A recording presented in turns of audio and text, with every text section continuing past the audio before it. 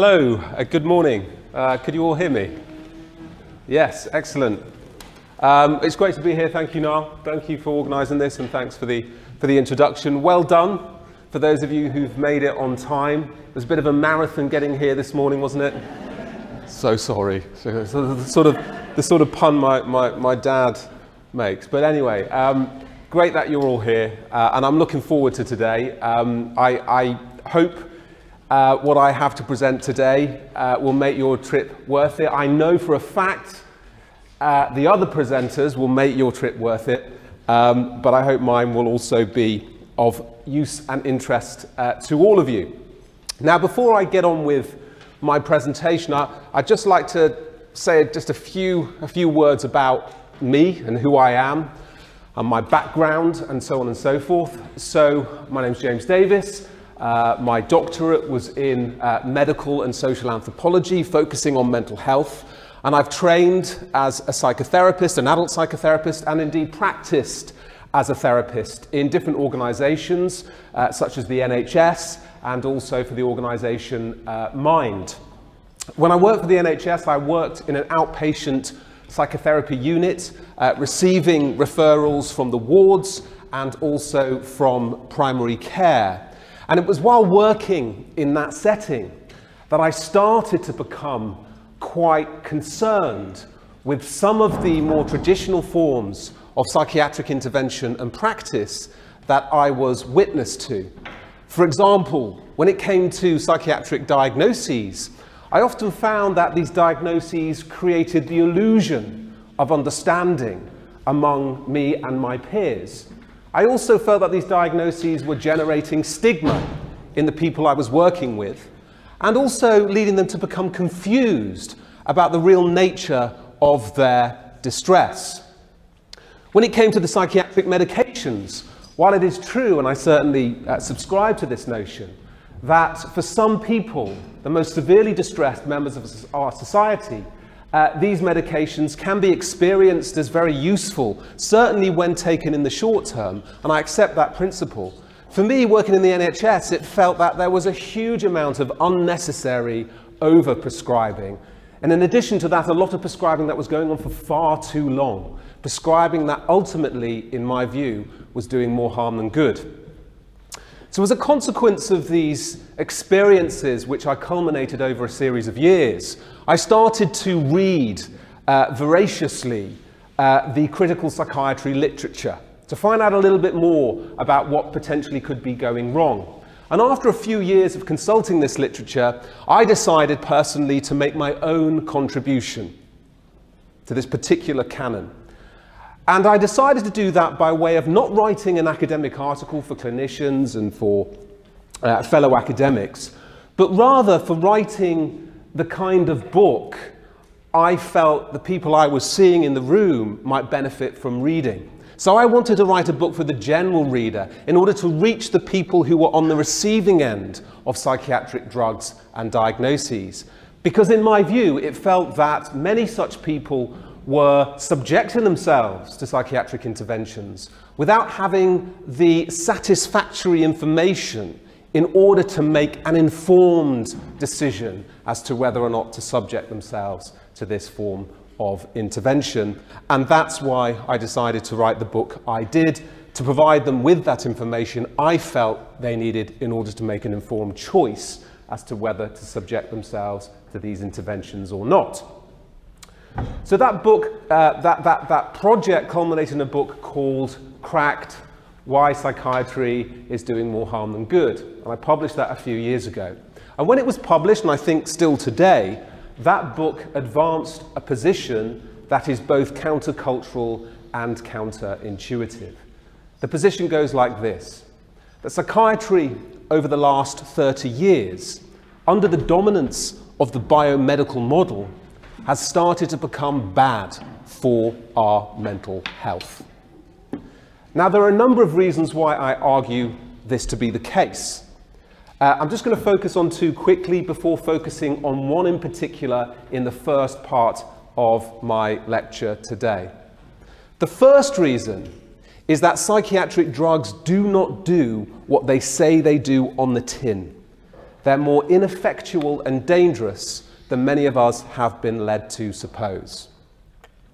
The second point is that the links between the pharmaceutical industry and psychiatry have become far too cozy in recent decades, and this has biased psychiatry towards privileging psychopharmaceutical treatments in the management of emotional distress. And indeed, that is the argument I'm going to focus on in particular in the second part of today's lecture. The final point I want to make, and this is the one I'm going to focus on in the first part of today's lecture, is that psychiatry has wrongly medicalized more and more people in contemporary society. So apparently, 1 in 4 of us now suffers from a mental health disorder in any given year. And I'm going to argue that this figure is so startlingly high because psychiatry has simply renamed more and more of our natural and normal, albeit painful human experiences as indicating psychiatric disorders that oftentimes require some kind of psychiatric drug. So in effect, by reclassifying painful normality as psychiatric abnormality, we have created the illusion of a psychiatric epidemic. Now, I'm not suggesting here that the suffering itself is illusory. No, that is absolutely real. It demands attention and it demands care. What I'm contesting is the notion that this suffering is psychiatric in nature. Okay. So, what is at the heart of this illusion? Well, I'm going to argue today that at the heart of this illusion sits a book called the DSM, the Diagnostic and Statistical Manual of Mental Disorders, the book that includes all of the mental disorders that psychiatry believes to exist. Now, there are many interesting things about this book, but one in particular that stands out for me is that this book has expanded at a faster rate than almost any other medical manual in history. So, for example, in the early 1960s, this book included around 100 disorders, whereas today it includes around 370. So what is going on? Well, that's the question I set out to answer in part of the book I was writing, but I encountered an immediate problem, and it was this. There was very little documentary evidence chartering the processes that the committees who wrote DSM followed when they put that manual together. So I quickly realized, if I were to write some kind of reconstruction of events, then I would have to go and speak to the people who wrote DSM. And that's what I did. I started with someone called Dr. Robert Spitzer, who's now generally regarded to be the most influential psychiatrist of the 20th century because he was chairperson of DSM-3, published in 1980. He headed a team of around 9 people, which was called the task force, remember that phrase, the task force, who wrote and put that manual together. Now, the reason I'm going to start with DSM-3 today, and by the way, there have been 5 editions of DSM over its history, the most recent being DSM-5, published in May 2013. But the reason I'm going to start with DSM-3 is because by far it is the most important edition in the manual's history for the following reasons. It established the modern diagnostic system under which we still operate today. So we call it the checklist system. If you experience this number of symptoms for this amount of time, then you warrant this diagnosis, right? That checklist system was created in DSM-3. Number 2, DSM-3 introduced 80 brand new mental disorders, many of the household name disorders with which you may be familiar.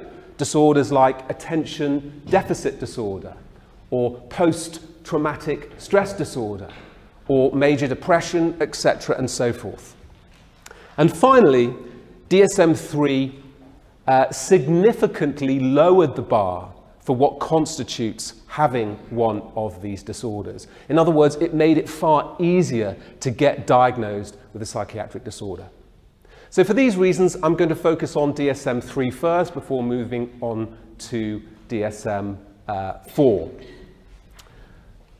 But before I get to that, I just want to say for a moment, in what I'm about to present to you now, this is a composite of the interview data I gathered from speaking to the leading members of the DSM task force, the interviews I conducted with them, and also the archival research I undertook at the American Psychiatric Association in Washington, D.C., where they house all of the DSM documents, the documents pertaining to the construction of DSM, and I've made 2 separate trips to those archives in order to familiarize myself with those documents.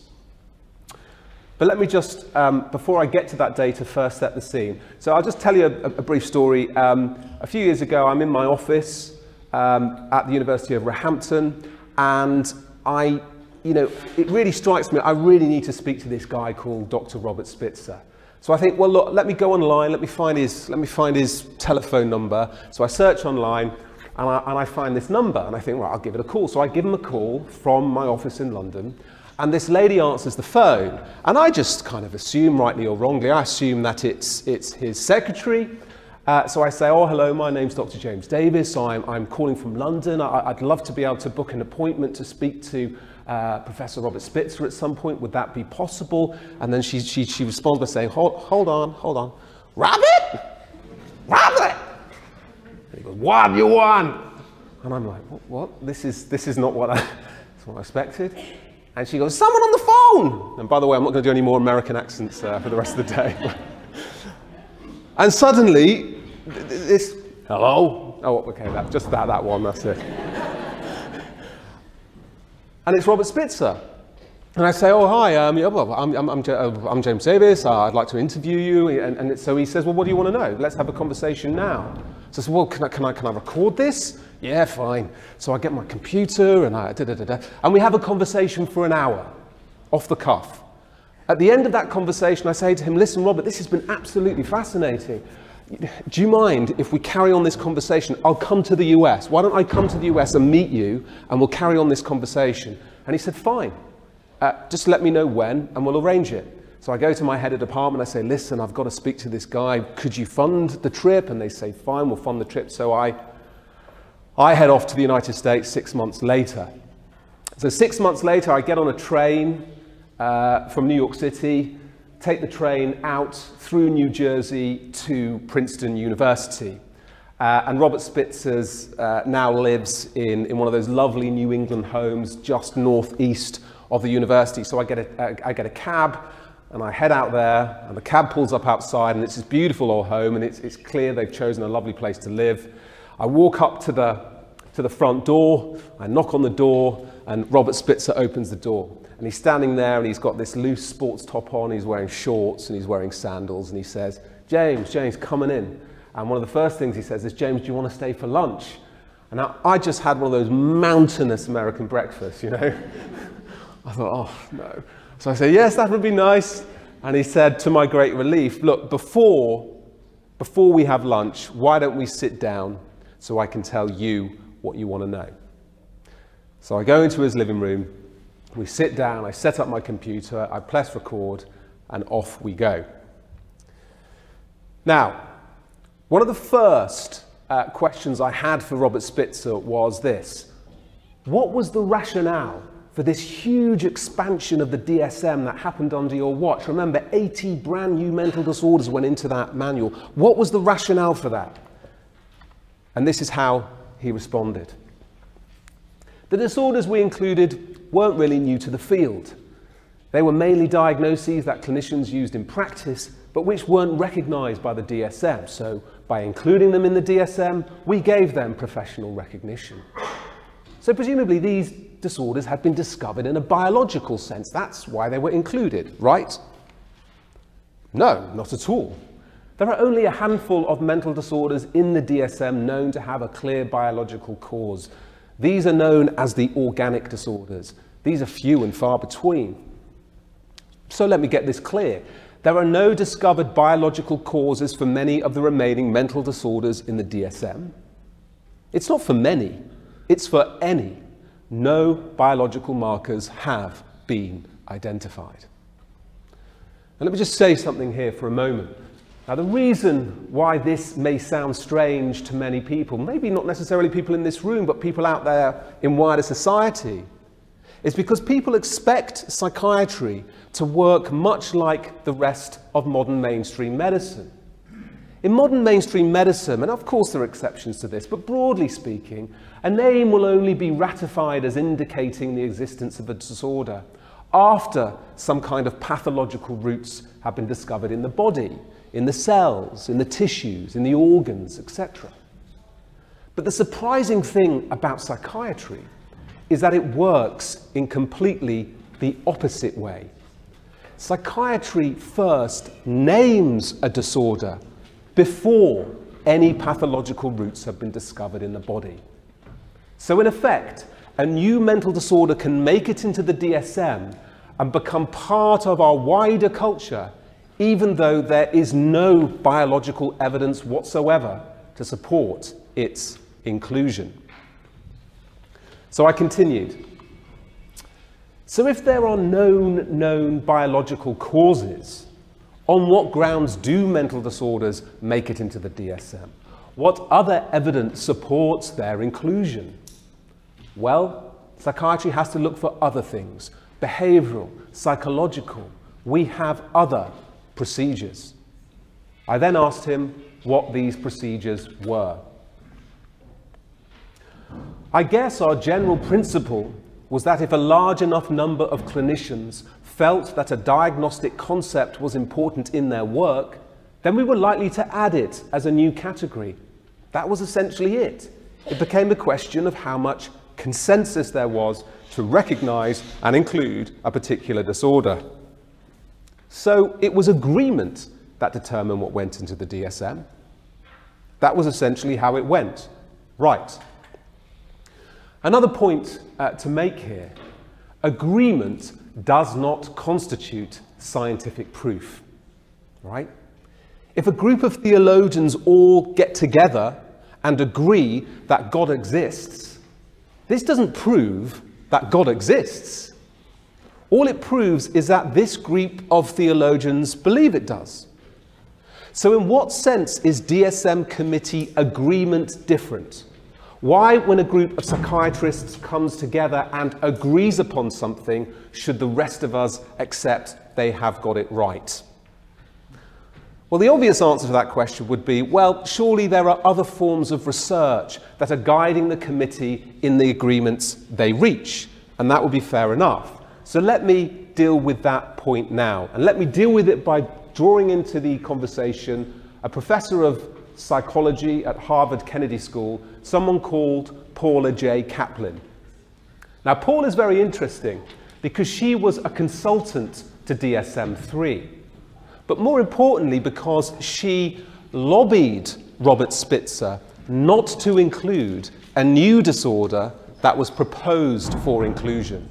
This disorder was called self-defeating personality disorder, or SDPD for short. Now, she argued that this diagnosis was very dangerous because the characteristics of SDPD were very similar to the characteristics that women displayed when they had been victims of violence. So in other words, she argued that this diagnosis could be used to pathologize female victims of violence. They were suffering because they had a self-defeating personality disorder, not because they'd just been abused. But also, it could let the perpetrators of such violence off the hook, because presumably they were just doing what these women wanted. The women had a self-defeating personality disorder. The men, or whomever the abusers were simply obliging. So for this reason, she argued it was a dangerous diagnosis and it shouldn't be included. But Spitzer remained adamant. He did not want to get rid of the diagnosis. And when I was at the DSM archives in Washington, D.C., by the way, there are 9 lineal feet of documents there. I'm sifting through a box and I find this little tag which reads SDPD. And I go down and I pull out this document and I find the very meeting in which Robert Spitzer and his team are discussing Paula J. Kaplan's argument. And I'm just going to show you a transcript of that minuted meeting here, verbatim, because I think it's quite interesting. It says the following: they, the women, present a narrow-gauged but persuasive argument. Their powerful argument is that it is a political hot potato. The feminist issue is a false one, that this diagnosis could pathologize female victims of violence. Think. Women's arguments seem irrelevant to questions on the table. They are obscuring their own good arguments. The good arguments being that SDPD is a controversial diagnosis, the irrelevant arguments being those posed by Kaplan. Benedek. No empirical basis for category, but you're right. Arguments aren't responsive to questions. Rose. We do great disservice by backing off and not acknowledging that this pattern is pathological. So from this, you see they're saying, no, we're going to keep it in the DSM. And they do keep us in the DSM. But in a last-ditch attempt to try and influence them against doing this, Paula J. Kaplan launches on the final strategy. I decide to scrutinize thoroughly the very research used to justify including SDPD in the DSM. Let's have a look now at what she found. Firstly, she found only 2 pieces of research, which is a remarkably small amount by anyone's standards. But now let's have a look at what that research constitutes. In the first piece of research, which was conducted by Robert Spitzer, a group of psychiatrists at only one university who all accepted that SDPD existed were shown some old clinical case studies. Kaplan pointed out that just because some psychiatrists at one hospital all diagnosed their patients with SDPD was not proof that the disorder actually exists. All it proves, as Kaplan said, is that a group of psychiatrists working at the same institution gave the same label, rightly or wrongly, to a given set of behaviors. It proves nothing more than that. But if you think that first piece of research is weak, then just consider the second piece.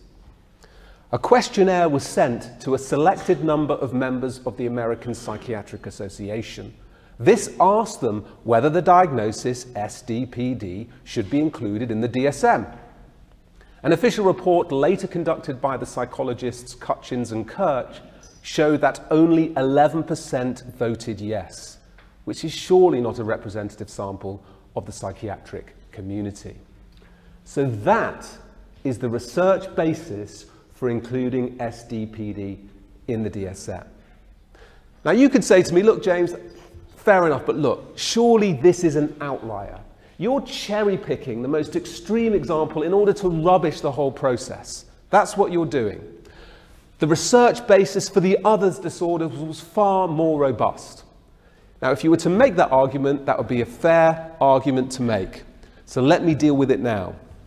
And I'm going to deal with it by inviting into the discussion somebody called Dr. Theodore Millen. And by the way, Dr. Theodore Millen was a member of the original task force, so he was privy to everything that went on. In the following quote, this is what he says about the research not only supporting the inclusion of SDPD, but all of the other disorders that went into DSM. This is what he says. There was very little systematic research, and much of the research that existed was really a hodgepodge, scattered, inconsistent, and ambiguous. I think the majority of us recognize that the amount of good, solid science upon which we were making our decisions was pretty modest. So let me now go back to sitting in Robert Spitzer's front room back in Princeton. I decide to read to Robert this quote to see what he made of it. And after a short and a slightly uncomfortable silence, Robert Spitzer responded in a way I simply had not expected. He said the following: Well, it is certainly true that for many of the disorders that were added, there wasn't a tremendous amount of research. And certainly there wasn't research on the particular way we define these disorders. In the case of Millen's quote, I think he's mainly referring to the personality disorders. But again, it is certainly true that the amount of research validating data on most psychiatric disorders is very limited indeed. So you're saying that there was little research not only supporting your inclusion of new disorders, but also supporting how these disorders should be defined? There are very few disorders whose definition was a result of specific research data. So I was so surprised by this admission that when I returned to the UK some days later, I decided to check it out with other members of his task force. So on a sort of rainy English morning, I decided to call at his office in New York City someone called Professor Donald Klein. Now, Professor Donald Klein is a really important figure in the history of DSM. He was second in command to Robert Spitzer, but actually from the archives, it turns out he probably had, in many areas, almost more influence than Robert Spitzer. So a key player in the history of DSM. I called him and I read to him what Spitzer had said to me to see what he made of it. And this is how he responded. Sure, we had very little in the way of data, so we were forced to rely on clinical consensus, which, admittedly, is a very poor way to do things. But it was better than anything else we had. So, without data to guide you, how was this consensus reached? I asked for an example. We thrashed it out, basically. We had a 3-hour argument. There would be about 12 people sitting down at a table. Usually there was a chairperson and there was somebody taking notes. And at the end of each meeting, there would be a distribution of events. And at the next meeting, some would agree with the inclusion and others would continue arguing. If people were still divided, the matter would be eventually decided by a vote. A vote? Really? Sure, that is how it went. Right, so they're voting here. I'm interested. So the next person I speak to, Dr. Henry Pinsker, again, a member of the original 9, I decide to raise the issue of voting with him. And this is what he said. Some things were discussed over a number of different meetings, which would sometimes be followed by an exchange of memoranda about it. And then there would simply be a vote. People would raise hands. There weren't that many people. Regarding the legitimacy of this method, Pinsker continued, we never had any question that that was how we should proceed. I had no reservations at all about working that way. And just to confirm this was the case, when I was in the archives, I managed to source with the archivist 12 minuted task force meetings. And we could only source 12 because that's all we could find. And out of those 12 minuted task force meetings, there is evidence, clear evidence, of votes taking place in 10 of them. And we're not talking about 1 or 2 votes here. Lots and lots of votes on a whole host of different topics. In one of the documents, there was about 24 votes on loads of different things. How to define the disorders, where to set symptom thresholds, whether or not to include the disorders. In other words, the archival evidence absolutely supports what the oral history is saying. Oh, one point I just want to make about all of this. Voting isn't a scientific activity. What is it? It's a cultural activity. When anything is voted into existence, whatever it may be, whether it's a new president of the United States, whether it's a new union leader, whether or not it's a new mental disorder, the likelihood we've got it wrong is never far away. Okay, so let me give you... yes. Could I just introduce you to Rennie Garfinkel for a moment? Very interesting woman. She during the construction of DSM-3, she'd just finished her training as a psychologist. So she was very young, very green, very naive and innocent, as we all are before we go out there into the big wide world. And she got a kind of internship at the APA, and she turned up one morning and she said, "What do I have to do?" And they said, "Oh, there's this thing going on upstairs called the DSM. Could you go up there and just help out, make coffee, photocopy, usual sorts of things?" So, yeah, fine. So she goes up there. She doesn't know what she's part of, and she's sitting in the task force meetings. And as things roll on, she starts to realise she's actually part of something quite important here, and she's privy to some quite fascinating dynamics. So, 30 or so years later, I decide to interview her. What was going on? What was happening? What did you observe? This is what she said. "You must understand, what I saw happening on these committees wasn't scientific. It more resembled a group of friends trying to decide where they want to go for dinner. One person says, 'I feel like Chinese food.' Another person says, 'No, I'm really more in the mood for Indian food.' And finally, after some discussion and collaborative give and take, they all decide to go have Italian." She then gave me an example of how far down the scale of intellectual respectability she felt these meetings could sometimes fall. On one occasion, I was sitting in on a task force meeting, and there was a discussion about whether a particular behaviour should be classed as a symptom of a particular disorder. And as the conversation went on, to my great astonishment, one task force member suddenly piped up, "Oh, no, we can't include that behaviour as a symptom, because I do that." And so it was decided that that behaviour wouldn't be included because presumably if someone on the task force does it, it must be perfectly normal. All right, so let me just give you some more impressions of these meetings gathered by way of my interviews and other people, other sources I consulted. According to other members of the task force, these meetings were often haphazard affairs. Suddenly these things would happen and there didn't seem to be much basis for it except someone just decided all of a sudden to run with it, said one participant. It seemed, another member admitted, that the loudest voices usually won out. With no extensive data one could turn to, the outcome of task force decisions often depended on who in the room had the strongest personality. But the problem with relying on consensus, reiterated Garfinkel, is that in the discussion, some voices will just get quieter, either because they don't want to fight or because they see they're in the minority, and snap, that's when the decision is made. Admittedly, when the task force lacked expertise on a particular disorder, Spitzer would consult the relevant leaders in the field, and the archives are full of these letters he was writing back and forth to the experts. But this also led to chaotic meetings that members often found difficult to participate in. One of the only British members of the task force, a psychiatrist called David Schaffer, recalled how such meetings often unfolded.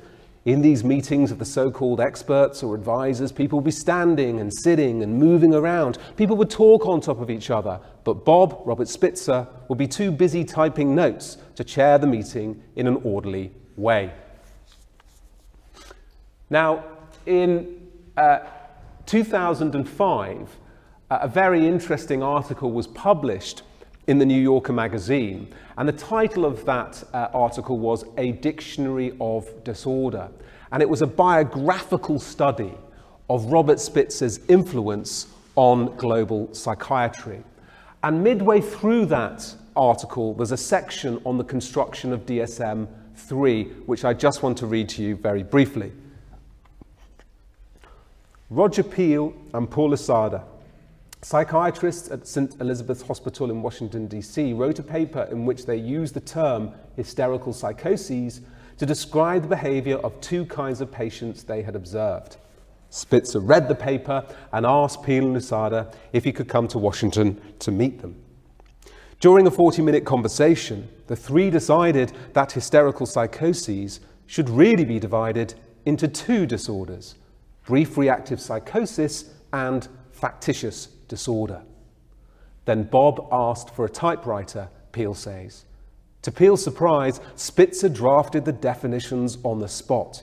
He banged out criteria sets for factitious disorder and for brief reactive psychosis, and it struck me that this was a productive fella. He comes in to talk about an issue and walks away with diagnostic criteria for 2 different mental disorders. And by the way, both of those disorders went into the DSM with only very minor modification from the original criteria written up there and then in that room. Let me just read you 2 paragraphs before we move on. As Spitzer's DSM-3 was published in 1980, it became a sensation overnight. The almost 500-page long manual sold out immediately. The manual was purchased not only by psychiatrists, but by nurses, social workers, lawyers, psychologists, psychotherapists, etc. And the enthusiasm quickly spread far beyond the United States. In Britain, for example, the manual had such impact that by the end of the 1980s, most British psychiatrists were being trained to use DSM. Furthermore, Spitzer's DSM categories quickly became those that guided all research into psychiatric disorders internationally. This meant that the disorders that were studied by researchers in Germany, Australia, Canada, Britain, Scandinavia, and so on and so forth, were those defined and listed in Spitzer's DSM. In short, the book ultimately changed the fundamental nature of research and practice within the field, not to mention the lives of tens or countless millions diagnosed with the psychiatric disorders listed therein.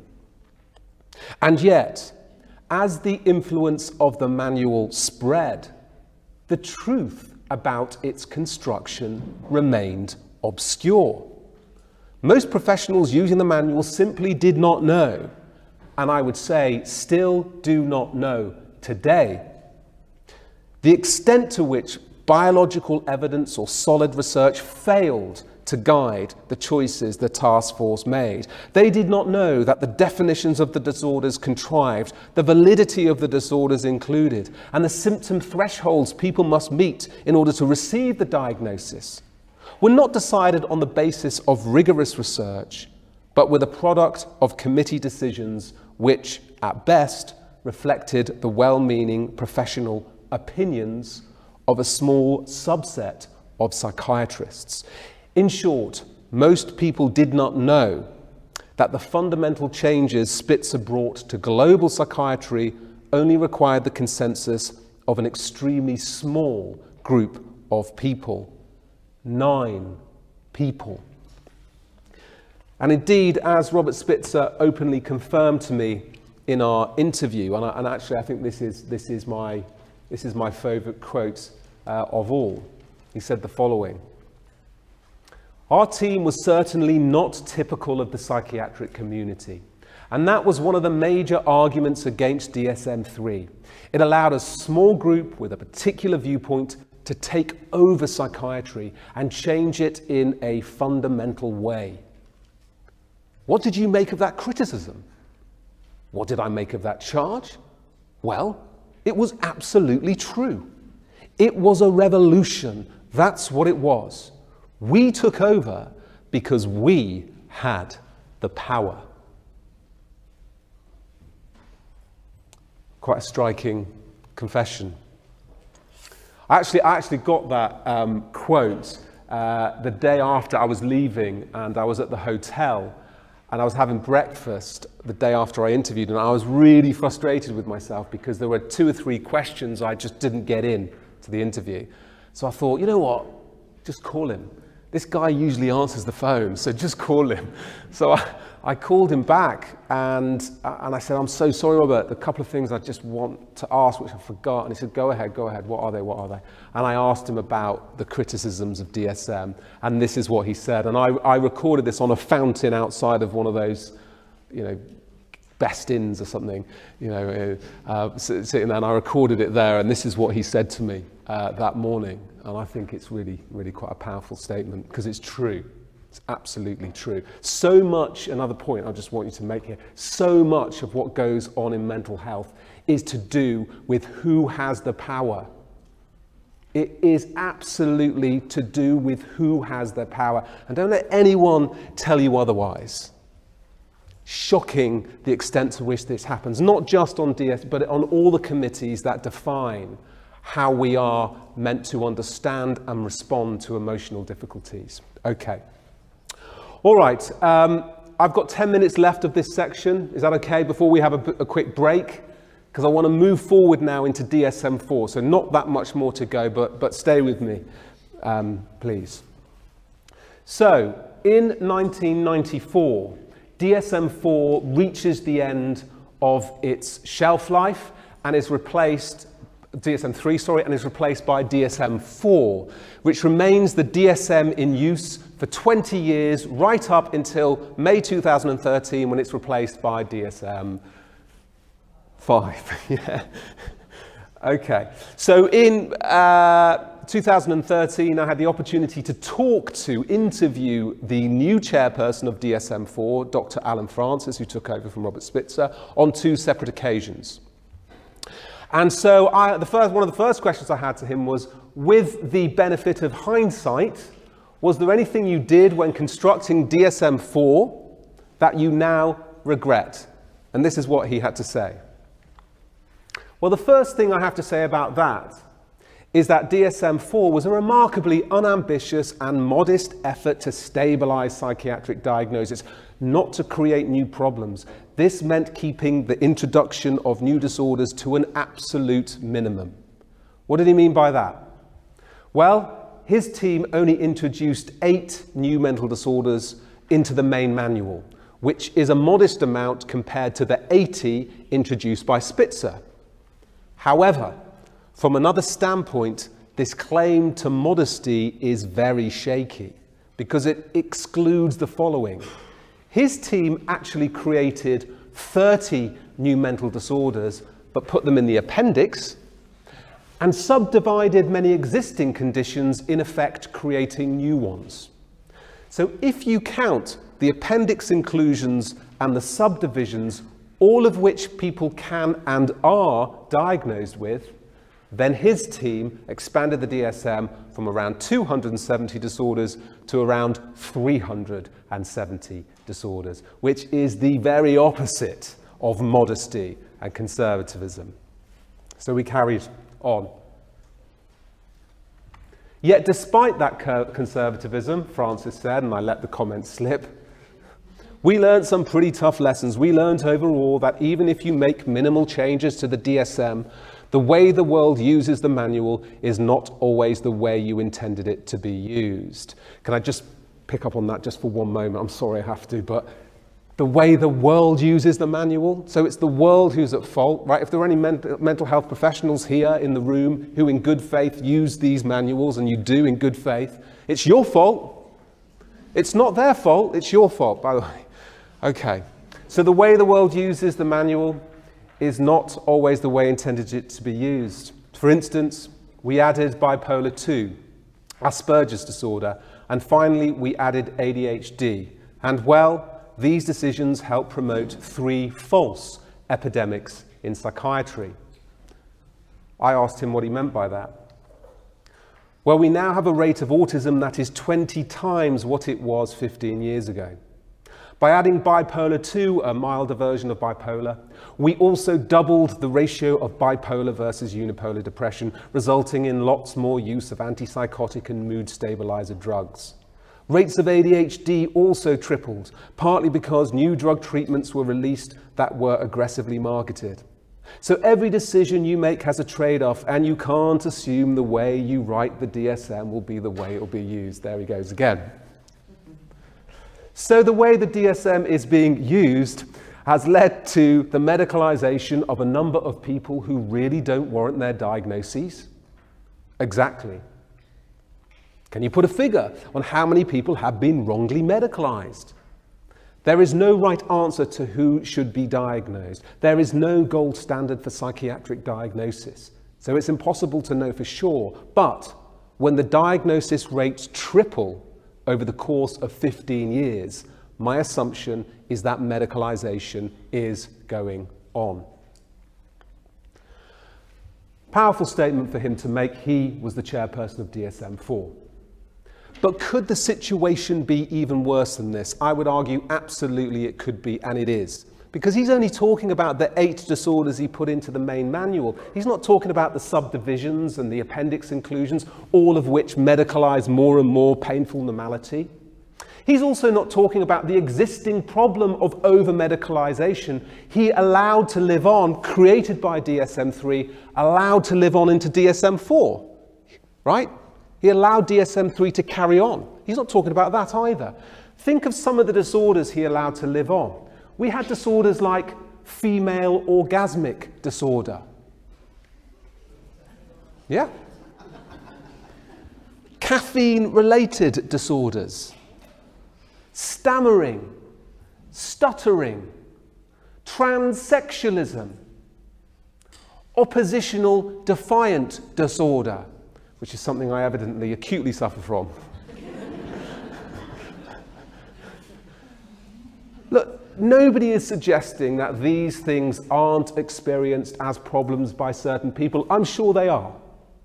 But whether or not they constitute psychiatric illnesses is another matter entirely. So my final question for Alan Francis was this. With the benefit of hindsight, why isn't it you just simply scrapped a lot of what went on before on the basis of, number one, it enjoyed woeful scientific support, and on the basis, number two, that it was much of this stuff was frankly eccentric. And this is how he responded. If we were going to either add new diagnoses or eliminate existing ones, there had to be substantial scientific evidence to support that decision.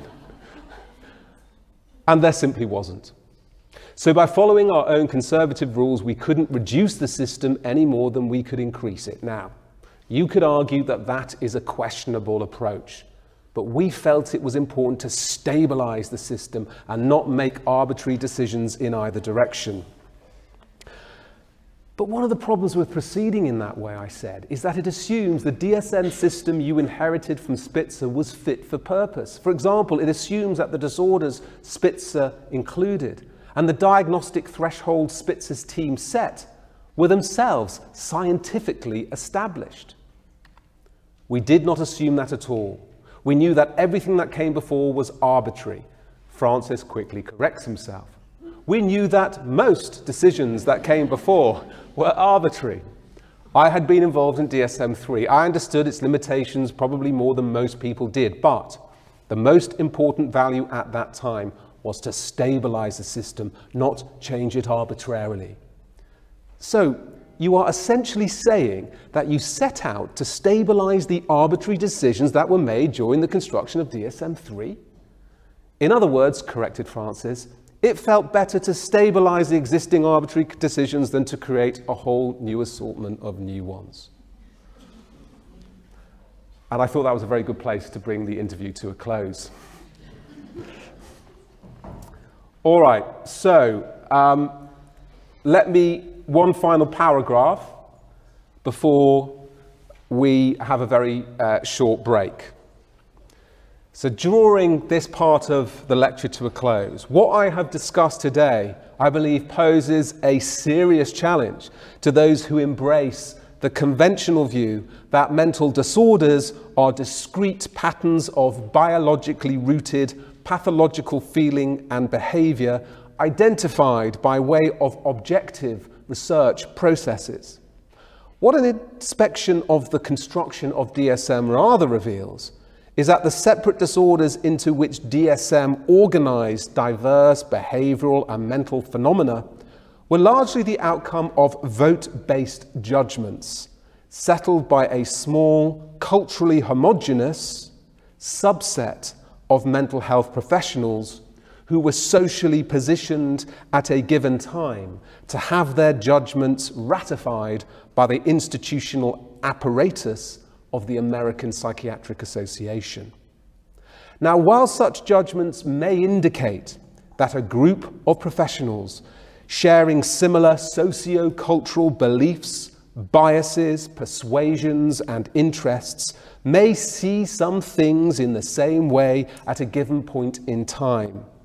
They do not confirm that what they see is either objectively true, universal, or indeed stable in any verifiable sense. We're going to move on to a slightly different territory now in the second part. So in the first part, we looked at the construction of DSM, and the argument was essentially that we've expanded the definition of mental disorder to encompass more and more domains of human experience. Now, one of the consequences of that, of course, is that we've created a larger and larger market for psychopharmaceutical medications, right? Because the more people out there in society who are disordered, the more people out there who are going to need treatments. Now, this has happened in an era when there has been a dearth of social alternative provision. So the inevitable consequence of that has been more and more prescribing as a consequence of more and more over-medicalization. Let me just give you a sense of scale. Last year in the NHS, 500,000 people were given psychological therapy as an intervention. Last year in the NHS, 7.4 million people were prescribed an antidepressant. So you can see the imbalance in provision here. This is made all the more concerning given that the research shows that when people go to see their GP because they're suffering from emotional problems or acute emotional distress, the vast majority of those people actually want some kind of psychological or social intervention, not an antidepressant. But what they invariably get is an antidepressant because provision for the alternatives are at an all-time, well, they're actually better than it was, but it's still, comparatively speaking, very low. And this can partly explain why, and I want this statistic to stay with you. Over 20% of the adult population in England was prescribed a psychiatric drug last year alone. Over 20% of the adult population of England was prescribed a psychiatric drug. 16% were prescribed antidepressants, the rest antipsychotics, stimulants, anxiolytics, etc., and so forth. And this figure has doubled in the last 15 years. In addition to that, not only are we prescribing double the amount of drugs we did to 15 years ago, but the average duration of time a person spends, for example, on an antidepressant has also doubled. 10 years ago, it was about a year. Today, it is around 2 years. In fact, half of all antidepressant users in England have been taking antidepressants for at least 2 years. So not only is prescribing going up, but we're staying on the drugs for longer and longer. And this is particularly concerning given the following facts: that long-term use is not associated with good stuff. Okay? Increased severe side effects, the impairment of autonomy and resilience, increased weight gain, worsening outcomes for some people, poorer long-term outcomes for major depressive disorder, greater relapse rates, increased mortality, and an increased risk of developing neurodegenerative diseases such as dementia. So we should be concerned about these current trends, this epidemic of overprescribing. So how then does the relationship between over-medicalization, which manuals like DSM have encouraged, and rising drug consumption actually operate? What mechanisms of influence does industry exert to expand psychiatric drug consumption via over-medicalization? Putting it in the least varnished terms, how do pharmaceutical companies influence processes of medicalization to aid wider consumption of their products? And in order to address this question head on, I want to distinguish momentarily between two different forms of pharmaceutical industry influence, which we will call direct influence and indirect influence. So, focusing firstly on direct influence, here's a definition of what that would mean. The undertaking of activities explicitly designed to increase psychiatric prescribing, such as direct marketing and advertising initiatives to both the public and the medical establishment. Fortunately, in the UK, it's illegal to market drugs to the general public.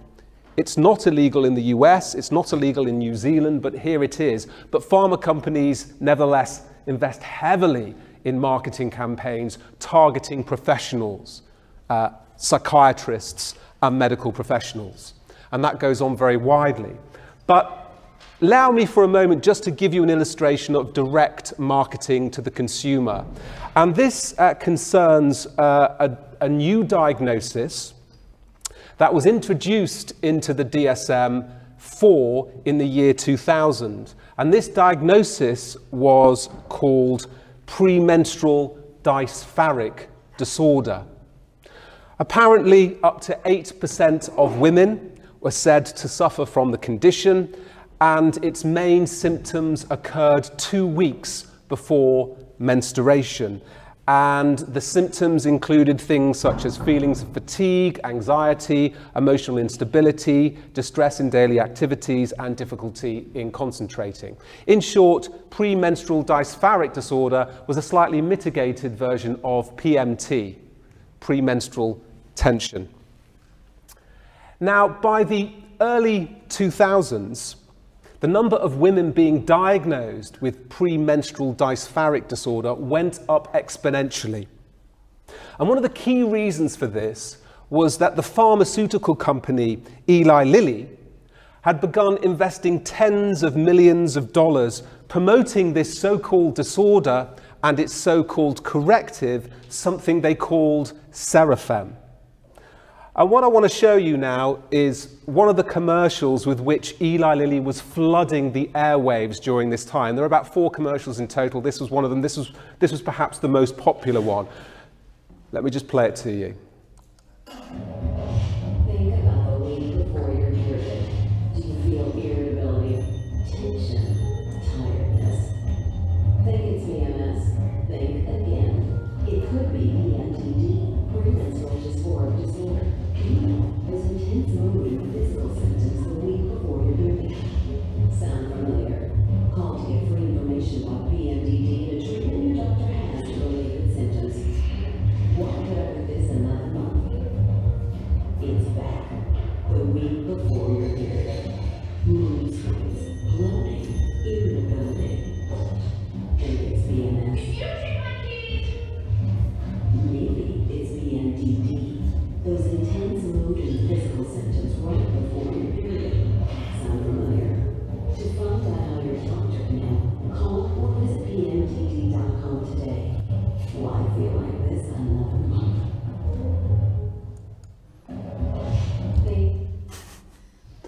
Okay, hands up the women in this room that don't have premenstrual dysphoric disorder. I mean, really? I mean, we're talking about the over-medicalization of normality. I mean, this is astonishing, is it not? And this is just one of 4 commercials that were going around the United States at that time, promoting Serafem as a drug for a presumed mental disorder. Now, I just want to stay with this commercial just for a little while longer, because there are a couple of other interesting things that need to be said about it. First, the word Serafem. Interesting, is it not? It's a Hebrew play on the word seraphim, a word with female associations attached. Also, think of the packaging used. This particular pill, Serafem, was encased in a very pretty pink and lavender pill, and so was the packaging in these sort of traditionally female symbolism. This is all standard fare of marketing, but what I'm about to tell you now actually gets far more interesting. What Eli Lilly initially concealed from the hundreds of thousands of women who started to take Serafem was that Serafem is actually Prozac. Prozac and Serafem are both made by Eli Lilly, and chemically, they are exactly the same. Hundreds of thousands of women were taking Prozac, and they didn't know it. They just repackaged the pill. Now, I've given you that example because I don't want you to go away thinking that direct marketing is good and pure. Because it's direct, because it's obvious, everything's fine. We can laugh at this stuff. Isn't it funny? We're not that stupid. But you didn't know what I just told you, did you? And nor did the women who were taking Serafem know they were taking Prozac. So direct marketing is problematic. But I don't want to focus too much on direct marketing today because I want to actually focus on something that is even more problematic, and that's its more clandestine alternative, what we will call indirect marketing. And here's a definition of what it means. A form of financial influence that invariably operates by proxy and/or purposeful default, via the financial sponsoring of persons, institutions, or apparatuses deemed sympathetic and/or potentially advantageous to the expansion of psychopharmaceutical markets. So what I want to do now is give you 3 examples, just 3 out of a plethora, of how indirect influence actually works. The first example I want to give you is perhaps the most obvious example. And this occurs by way of industry financially sponsoring what are called key opinion leaders.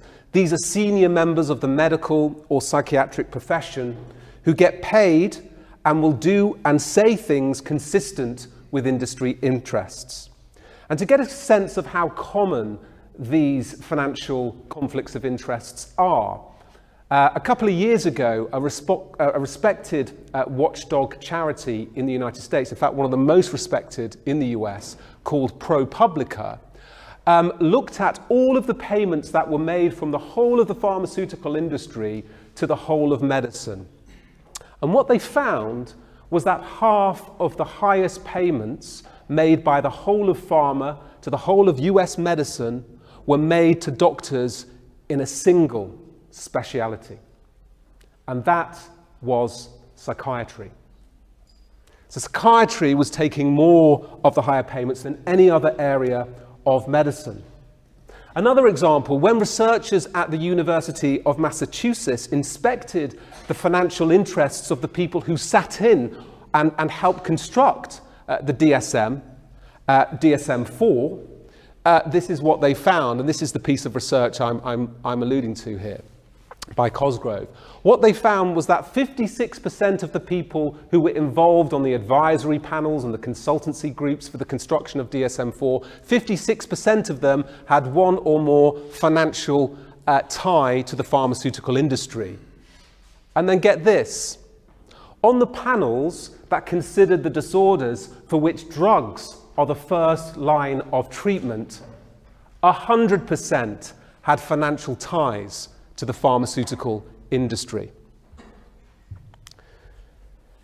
Now, this form of influence is so powerful due to how typical and routine it has become within the psychiatric profession, a typicality that has seemingly inoculated many to the depths of the biasing effects. An example of this was dramatically illustrated to me a few years ago in the Houses of Parliament. There was a debate around DSM, and Alan Francis had been invited to it. And during that, I decided to point out to him how many people on his DSM-4 had financial conflicts of interest with respect to the pharmaceutical industry. And his response was this: well, you know, I know what you're saying, James, but ultimately, we were all real good guys. That was the phrase used. We were good guys. We were just trying to do what we thought was best. But I have to admit, it was remiss of DSM-4 not to have a conflict of interest policy at that time. Well, following DSM-4, DSM-5 did have a conflict of interest policy, and the reason for that was post-DSM-4, medicine became more and more concerned about financial ties to industry, and there was a lot more pressure for them to be transparent, and there was certainly a lot of pressure on DSM-5 to be more transparent regarding its ties. So it was more transparent. So let's have a look at what we can find. Of the 29 members of the DSM-5 task force, the people who wrote and put the manual together, 21, it turns out, had financial ties to the pharmaceutical industry, including the chair of the DSM task force, David Cuffer, and the vice chair, Daryl Reiger.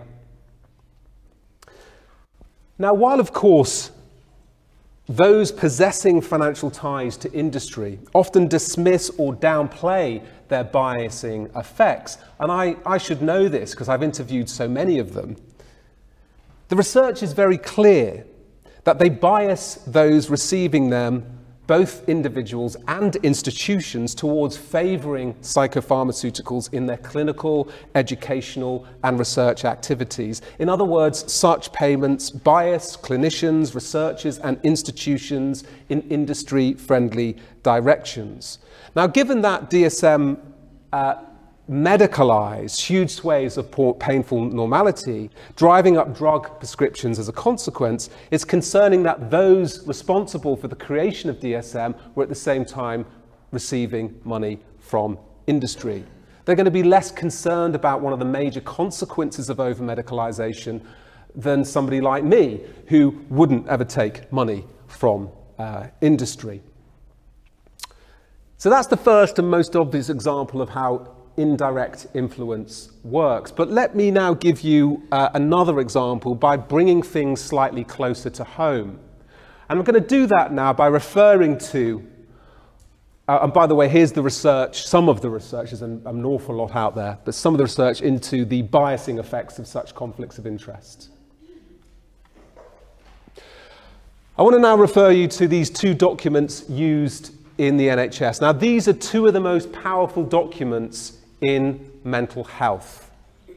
And the reason for that is because these two documents have been used for the last 15 years throughout primary care to help doctors determine whether or not the people sitting in front of them have either anxiety or depression. Depression is PHQ-9, anxiety is GAD-7. So you give these to your patient, they tick some boxes, and depending on the score they get determines the intervention you offer.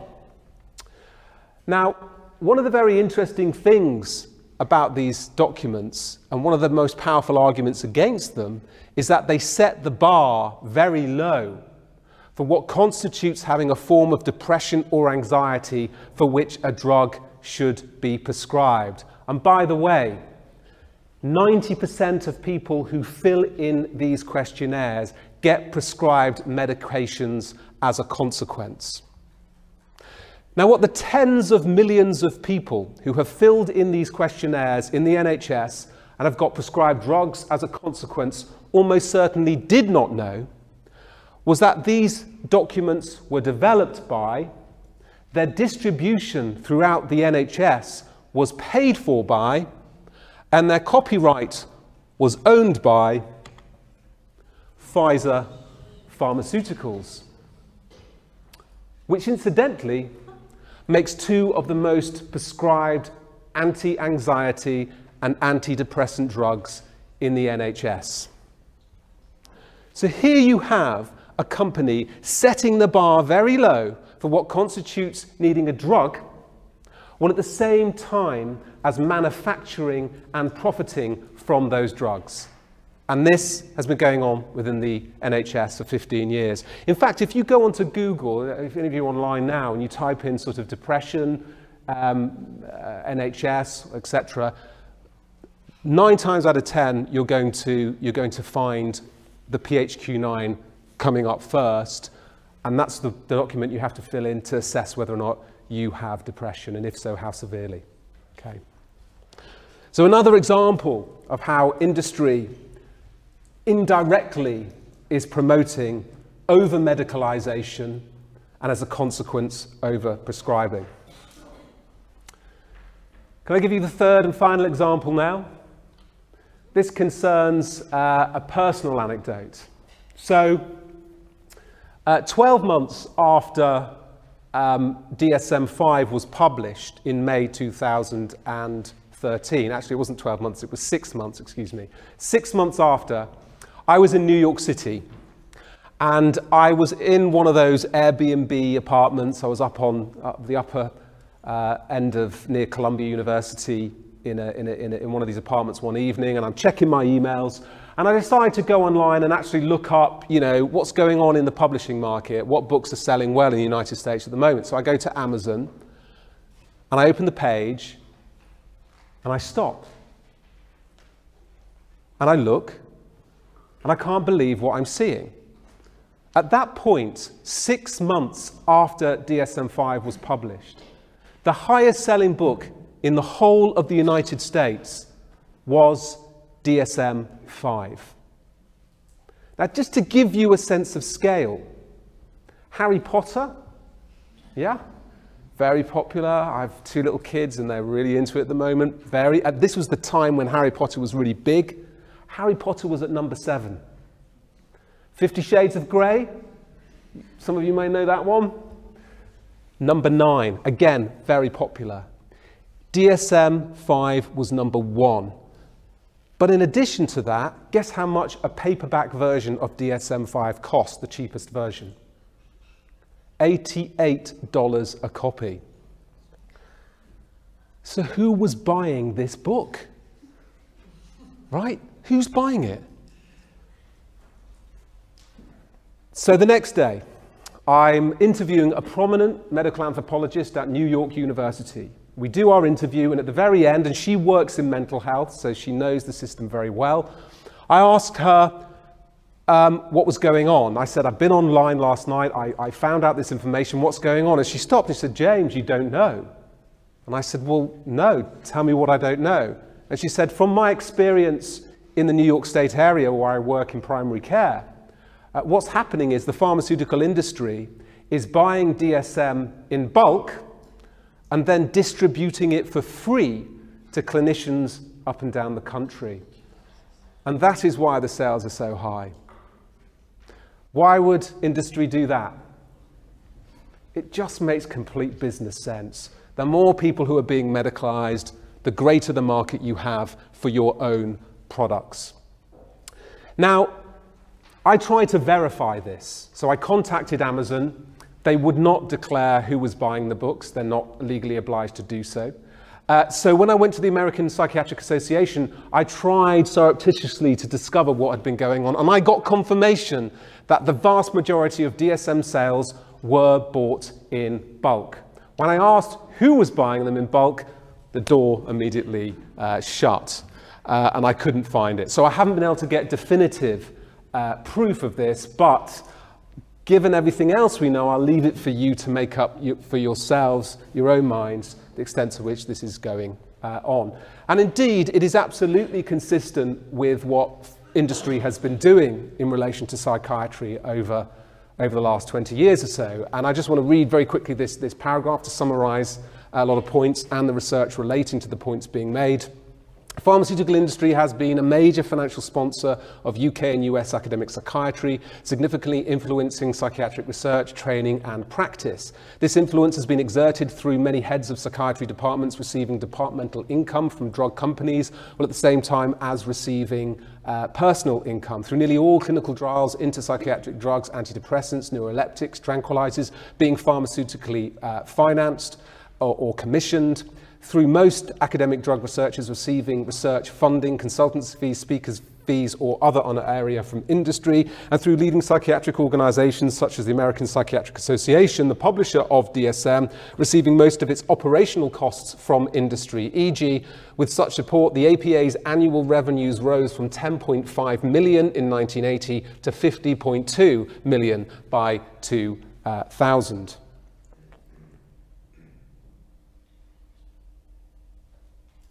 So to bring this closer to home, in 2012, I did a Freedom of Information request to our 8 leading psychiatry departments, university departments in the UK to see how much money they were receiving from industry. One of the departments simply failed to respond to the question, and two of the departments had simply not gathered any data at all. So I only got information regarding 4 of our leading psychiatry departments, and this is how much money they received for research funding alone, only research funding from industry between 2009 and 2012, 5.5 million from the University of Newcastle, 1.59 million from University of Edinburgh, 687,000 from Oxford, and Institute of Psychiatry 1.87 million. This doesn't sound like a lot of money, actually, to many people. It may not, but it is. For academics, this is a lot of money. You can pay for salaries, you can pay for PhD students, pay for seminars, etc., and so forth. For an academic department, this is a lot of money. But by the way, this only relates to the research funding being received. Private industry income received by faculty isn't gathered by the university, so money for consultancy work, speakers' fees, and other honoraria, as British universities are simply not obliged to gather this information. This is what Liverpool University stated. Psychiatrists are not required to report individual payments to the university, so we don't hold any information which could be provided in response to this part of the request. But even if universities commit to gathering this information, I identified irregular reporting. One prominent psychiatry department stated their faculty had received no payments at all, despite a clear obligation to do so if they had received such payments, and despite 3 of its senior psychiatrists having reported receiving payments. So I went on to their published research. It was clear they had reported their payments. They hadn't reported those to their university, even though they were obliged to do so. The important point I'm trying to make here is that through the era of psychopharmaceutical expansion, neither universities nor any other private or public body in the United Kingdom has been legally obliged to declare the names of individual psychiatrists and the precise levels of industry income they receive each year. And this is concerning given such payments have demonstrable biasing effects on both clinical research and practice. They foster professional industrial dependencies and allegiances, and in the case of speakers' fees and consultancy fees and other honoraria, these payments are seen by pharmaceutical companies as investments from which a measurable return is expected. They don't just give this money out for nothing, they give it out for an effect. And if an individual doctor isn't delivering, then the money will be taken away and it will be given to a doctor who is. And there's lots of documentary evidence supporting this. These are investments from which a return is expected, and yet doctors do not have to report their financial conflicts of interest to any agency or any authority in the UK. It's absolutely, in my view, unacceptable.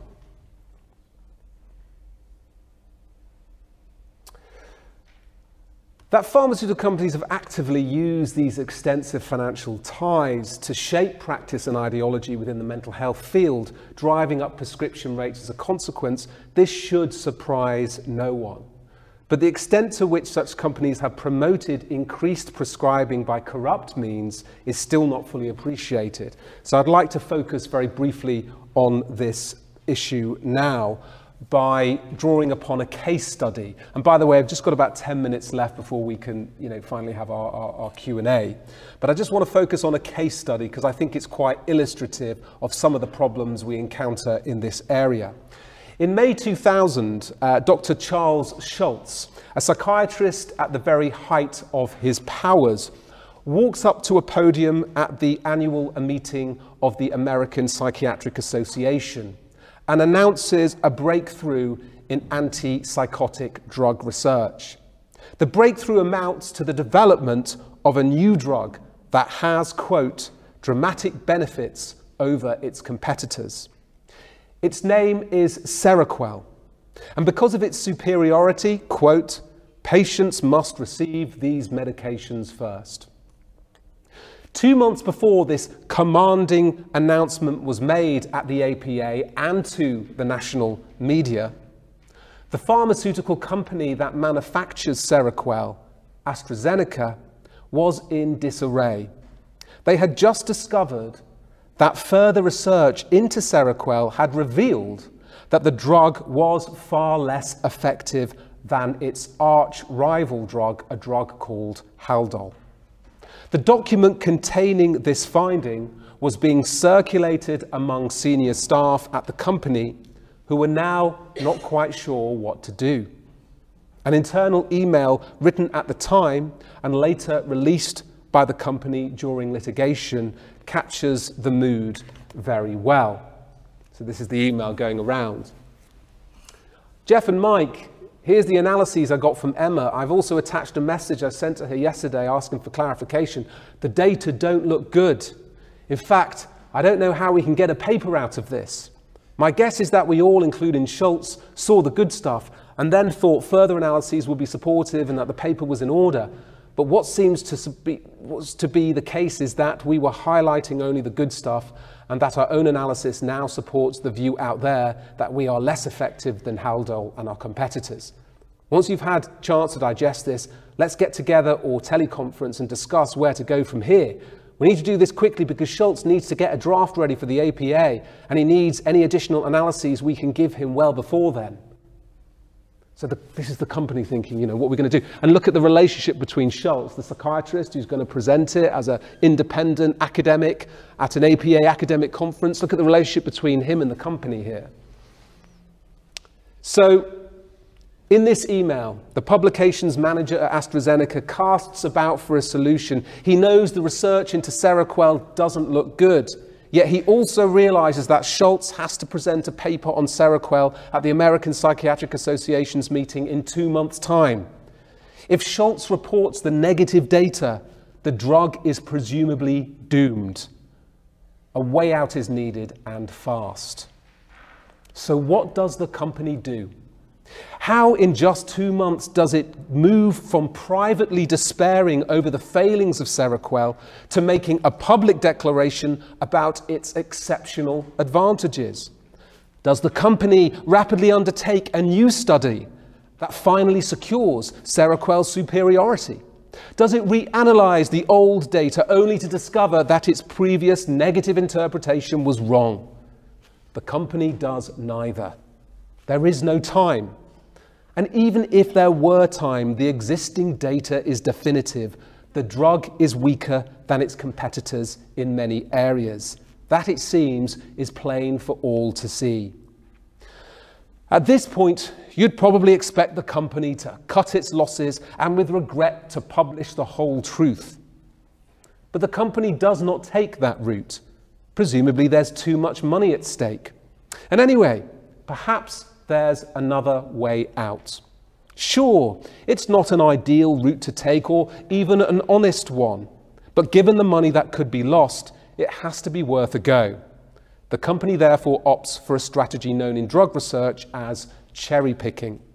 In other words, it picks and publishes the data that makes the drug look effective while leaving aside the data that does not. And this was the solution that AstraZeneca opted for in early 2000. Rather than admitting that after a year on Seroquel, patients suffered more relapses and worse ratings on various symptom scales than patients on Haldol, not to mention gaining an average of 5 kilograms in weight, which put them at an increased risk of diabetes, the company rather honed in on one shred of positive data about the drug faring slightly better on some measures of cognitive functioning. And it was on the basis of these data that public claims were made that Seroquel has, quote, greater efficacy than Haldol, a fact hopefully leading physicians to, quote, better understand the dramatic benefits of newer medications like Seroquel. The company had favored the practice of cherry picking for some time. Indeed, in the following email, again internal, again released during litigation, we hear how cherry picking had been used in a previously buried trial called Trial 15. Again, going among the senior echelons of the company. Please allow me to join into the fray. There has been a precedent set regarding cherry picking of data. This would be the recent Veligan presentations of cognitive functioning data from Trial 15, one of the buried trials. Thus far, I'm not aware of any repercussions regarding interest in the unreported data. That does not mean that we should continue to advocate this practice. There is growing pressure from outside the industry to provide all data resulting from clinical trials conducted by the industry. Thus far, we have buried trials 15, 31, 56, and now considering Costa. The largest issue is how do we face the outside world when they begin to criticize us for suppressing data? One could say that our competitors indulge in this practice. However, until now, I believe we have been looked upon by the outside world favorably with regard to ethical behavior. We must decide if we wish to continue to enjoy this distinction. Obviously, AstraZeneca decides not to plunge for the ethical option. Rather, it continues to risk its reputation and the health of patients by cherry-picking the positive data and burying the negative data to sell the advantages of Seroquel over Haldol. This finally backfired in 2010 when so many people taking Seroquel were suffering from such awful side effects that about 18,000 of them were officially claiming that the company had lied about the risks of the drug. These claims were finally vindicated in 2010 when AstraZeneca paid out $125 million to settle a class action out of court for defrauding the public. But you know, this isn't an outlier. Let me very quickly run through a few other case studies just to let you know before we finish. I'm running out of time. GlaxoSmithKline, its drug Paxil Seroxat, did 3 trials. 1 trial showed mixed results. Another trial showed that it was no more effective than a placebo, and trial 3 suggested the placebo was actually more effective with certain children. But this is children, by the way. So the company published only the most positive study, publicly declaring that the drug is effective for major depression in children.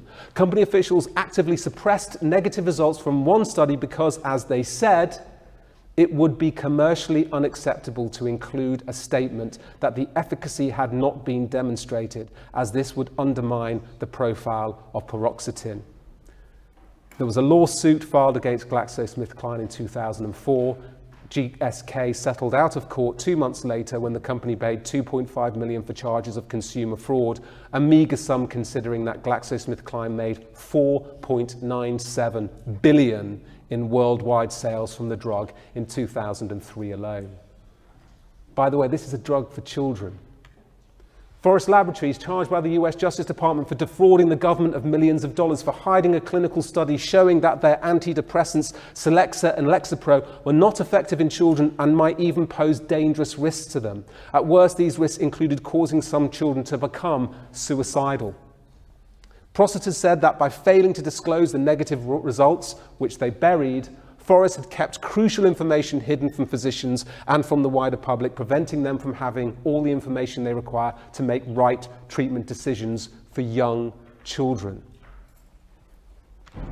Pfizer, reboxetine, marketed as Adronax by the drug giant, our friend Pfizer again, is no more effective at countering major depression than a placebo sugar pill. Pfizer withheld negative trials from publication on 74% of the patients the article surveyed were actually left unpublished. Authors concluded in the BMJ that if the excluded data had been included, the evidence would have showed that the risks of taking the drug far exceeded the benefits. Yet reboxetine has been approved for marketing in many European countries since 1997 and is still being taken by thousands of patients in the UK today.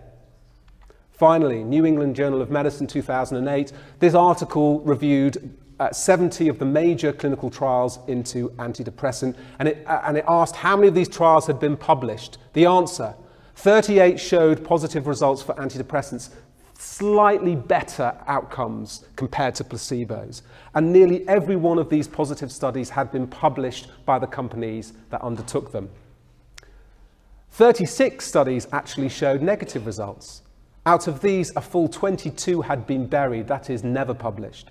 11 had been published in a way to convey a positive outcome, and only 3 have been published accurately. Conclusion, a total of 33 negative studies had either been buried or manipulated to convey a positive outcome. So to bring things to a conclusion, one final paragraph. Of course, where psychopharmaceuticals genuinely help people, they may have some currency.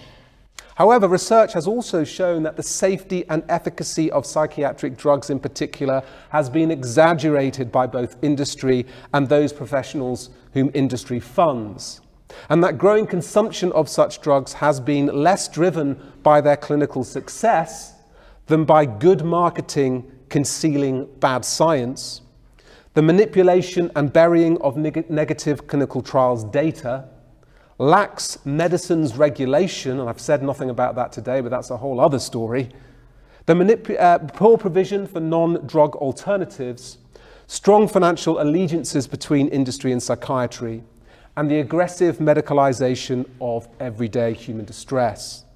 In short, the argument that psychopharmaceutical promotion has placed sufferers' needs before those of its shareholders is very, very difficult to substantiate. And I will leave the presentation there, and I'm happy to take any questions you may have. Thank you.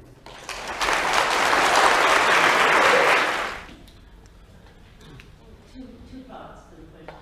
One is, how do you explain the increase in autism?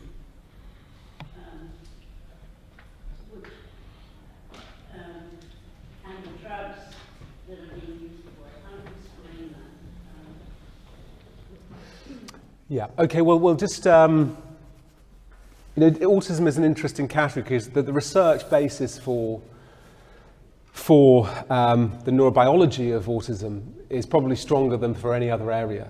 And it's a very involved literature, and to be honest with you, to go into all of that now would be rather difficult. I suppose all I'd say is that Alan Francis, who created DSM-4 and who included the diagnosis of Asperger's, which is essentially a mitigated form of autism, argued that by including that mitigated form of autism, more and more people got medicated unnecessarily. So his conclusion was, by expanding the definition of autism to capture these very mild versions of certain characteristics that certain people have labeled as characteristic of autism, we expanded the drug epidemic.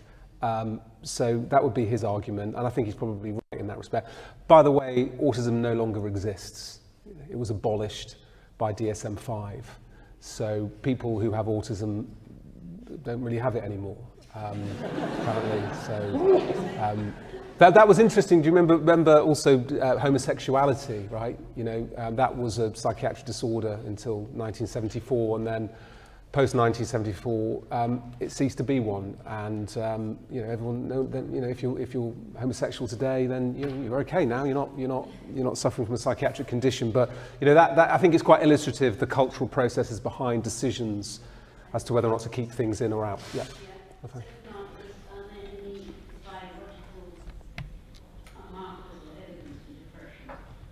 Oh well, no. This is a highly contested area. I mean, one of the most common arguments that we heard in the early 2000s was the chemical imbalance theory of depression.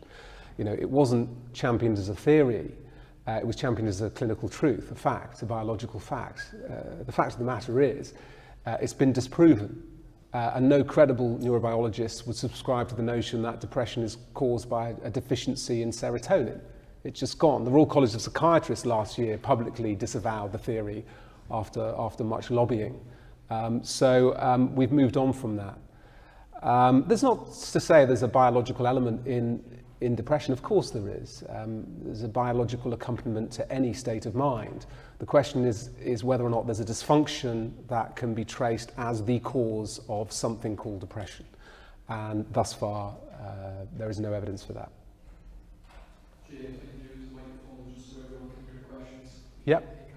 Yep, okay.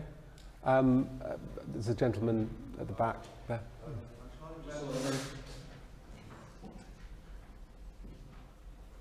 I'm just trying to reconcile how Seroquel is not effective, but also antipsychotics don't do what they say on the tin. So is that as a tranquilizer or sedative or stimulant, whatever it is, it's not as strong, or the side effects are just less? Do you see what I'm getting at? Yeah. I mean, I suppose what I meant by that phrase is that there was an argument made that psychiatric drugs cure or remedy biological malfunctions of varying sorts. So the medical model was recruited to explain the drug action of psychopharmaceuticals. And it turns out that that particular model is incorrect. And Joanna Moncrief, a psychiatrist at UCL, has proposed an alternative, which is called the drug-centered model. Psychiatric medications alter people's states of mind. Absolutely true. You know, no one's going to dispute that, which may or may not be experienced by those individuals in question as positive. Some people experience them as positive, and we have to honour that and respect that, but a lot of people don't experience them that way. A lot of people experience them as harmful. And we need to pay more attention to that group of the patient population. So it was really to contest the traditional understanding of drug action as something correcting an imbalance. That is not the case. I think we should follow Joanna Moncrief personally in her particular perspective on this topic. So Seroquel just had not as good outcomes for the people who took it, like they just didn't like it as much. Yeah, well, in this case, it was side effects. It was the adverse drug effects that people were experiencing, which they weren't warned they were going to experience because the necessary data had been buried by the company. That was the problem in that case. Yeah. The gentleman here. Yeah. It's a brilliant case you expressed. What would you propose to correct this going forward? Yeah, well, there is. I mean, that's a good question. There are lots of different things that can be done. I mean, going back to the DSM, it is a very good question actually, because it's a pragmatist question, and that's what matters in this area. The DSM, there's an element to the DSM I'm quite sympathetic towards. I mean, I think it's fundamentally human to want to categorise experience. You know, we've classified experience since time immemorial. Anthropologists have documented the various ways in which different societies across the globe partition different features of the natural world, different species of bird and animal, etc. Classifying phenomena is a fundamentally human experience, and I think, you know, doing that with respect to different species of emotional suffering makes sense. However, that's not what the DSM only does. The DSM does something more than that. What it does, it then pronounces upon the meaning of the experience it classifies, calling it dysfunction, disorder, disease. In other words, it brings to these classifications the medical philosophy it claims to derive from them. It assumes to be the case what it should rather demonstrate to be the case, that these different patterns of suffering indicate disorder and disease. There is no evidence to support that. That is a cultural move, that is an interpretive move, which is hugely problematic in my view. A lot of the experiences captured by DSM are just natural and normal, again, painful reactions to living in a difficult world. And that's not to undermine the severity of these experiences. You know, you can suffer deeply acutely as a consequence of the traumatic things you've been subject to. That isn't a disordered reaction. That's a fundamentally human, natural reaction. I don't think it's doing anyone any favours by calling it illness, dysfunction. I think it's very stigmatising, actually. I think the medical model is more responsible for stigma in society than anything else. We've been led to believe the origins of stigma reside in a benighted public who are prejudiced against people who suffer. I think that prejudice, if there is any, to the extent it exists, has been exacerbated by the models of distress that have been foisted upon us over the last 30 years. So yes to some kind of classificatory system, but a demedicalised classificatory system that also recognises the extent to which patterns of suffering are culturally situated. They change over time. An excellent example of this is self-harming behaviour. Back in the 1970s, clinically speaking, this was very rarely encountered because self-harming behaviour wasn't the kind of style of suffering that people unconsciously selected to communicate their distress. It wasn't around, but from the 1990s onwards, suddenly people start to select this behaviour unconsciously as a communicative mechanism. Think of hysteria back in the early 20th century, very similar. It was the epidemic problem, and then it disappears. Think of anorexia nervosa in the early 90s in Japan, in Hong Kong, excuse me. There were very few cases of it. By the end of the 90s, it was at the epidemic levels. It was to do with the ways in which people were being socialized to think about their distress and socialized to communicate it. So a category system that is non-medical, that recognizes cultural specificity and that patterns of suffering change. Something like that, yeah, I'd go for. But I don't think that's going to happen anytime soon. That's just with DSM, and I could talk about pharma as well, but maybe I've said enough for now. Who shall I go for? Oh, lady. Just a bit of a different question. From all the interviews you did, I'm interested to know your opinion on the reasons why these obviously fairly intelligent colleagues were able to answer your questions like that and not feel or not and carry on with that process, regardless of the case you put to them. Yeah, that's a very good question. I was astonished the extent to which they were honest. And I remember calling my wife and saying, you wouldn't believe what Robert Spitzer's just said.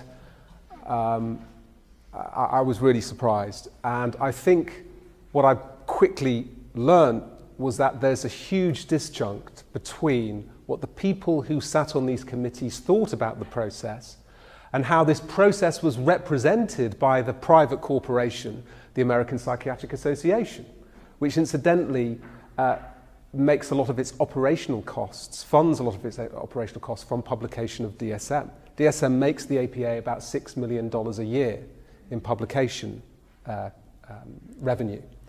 And the APA had a vested interest in representing this as a piece of science, whereas the people on the committees were quite clear that it was a hugely problematic endeavour, an important endeavour, as they believed, an endeavour that would improve the state of psychiatric diagnosis, improve its reliability, etc., and so forth, but not to the extent that it was being represented by the APA.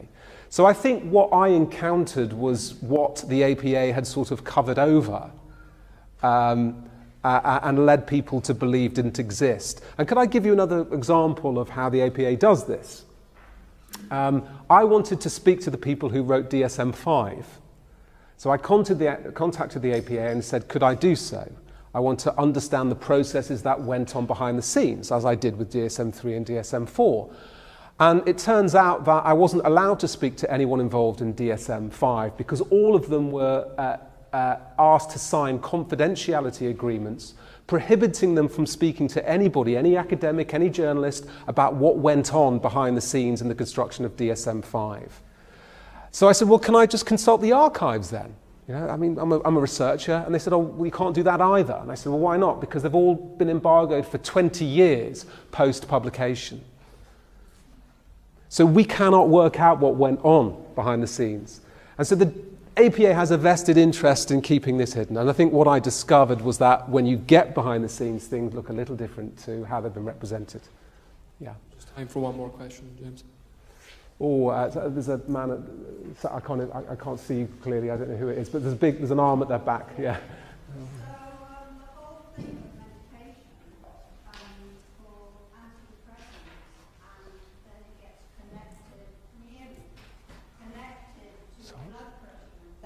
Sorry, I'm sorry, I couldn't hear. To do with antidepressants and then connected with blood pressure, which often goes together, then the thing of having high potassium, too high potassium, as a result of long-term taking an antidepressant and a blood pressure pill. So, you know, then you get high potassium. Yeah, which is pretty frightening. Yeah. That's what these things do. Yeah, I think the effects of taking the medications long-term, we're finally now beginning to discover, and the situation doesn't look good. Let us remember that these drugs were approved for public use on the basis of clinical trials that only followed people on the medication for around 8 weeks. Yeah, all the clinical trials that... Really? Demonstrate efficacy were trials between 8 to 12 weeks. Okay, So I don't know if you remember the Cipriani meta-analysis published in 2018. There was lots of coverage saying antidepressants work, and all this sort of stuff. Well, actually, what that analysis showed was that they work almost hardly better than placebos for the most severely distressed members of societies. And actually, you could explain away that difference in terms of the drug effects producing side effects that boost the placebo effect, etc. But also what that headlining didn't report was that the studies surveyed in that meta-analysis were between 8 and 12 weeks long. So they told us nothing about the vast majority of people taking antidepressants in the UK today who aren't taking them for 8 or 12 weeks. You prescribe them for at least 6 months. So we're in a situation where we're engaging in a vast public experiment with more and more people taking these drugs for longer and longer, and we really still don't know the extent to which that this kind of prescribing is harming people. But the evidence we're getting in already is indicating it is problematic, very problematic. So what can the public do about that? It's another... Well, just finally, and I've been told this is the last question, and I should stop, and I'm sorry to those I've been unable to answer. What the public should do? Well, we need brave journalists, don't we? We need brave journalists covering this kind of thing. We need brave clinicians and academics speaking up about it. We need greater regulation of links between pharma and psychiatry. And we've outlined, in fact, I co-founded an organisation. By the way, we don't make any money from this organisation. It's operating costs we pay for out of our own pocket. So I'm promoting this organisation now because it's an organisation that disseminates information to the public we think they should have. There's no money involved at all. I've lost a lot of money by way of this organisation, by the way. But I'm going to promote it now to you. It's called the Council for Evidence-Based Psychiatry. Council for Evidence-Based Psychiatry. Oh, sorry. Can you hear me? It's called the Council for Evidence-Based Psychiatry. I get to plug it 4 or 5 times now. The Council for Evidence-Based Psychiatry. Yeah, and we've put on a website. We've put lots of information online for people. We have a Twitter account, and we regularly tweet things we think are important around issues of mental health. We're a very critical organisation. We comprise academics, psychiatrists, pharmacologists, etc. We're all united in the belief that we are dramatically overprescribing these medications and underestimating the extent to which they can cause people harm. So so what I'm going to say to you is I'll refer you, because I don't have time to answer the question, I'll refer you to the website and there'll be information on there. And follow us on our Twitter feed. We actually don't have that many followers, so if we get a few after today, I'll be really pleased. But I better stop there. If other people want their questions addressed, please come and see me now. Thank you very much.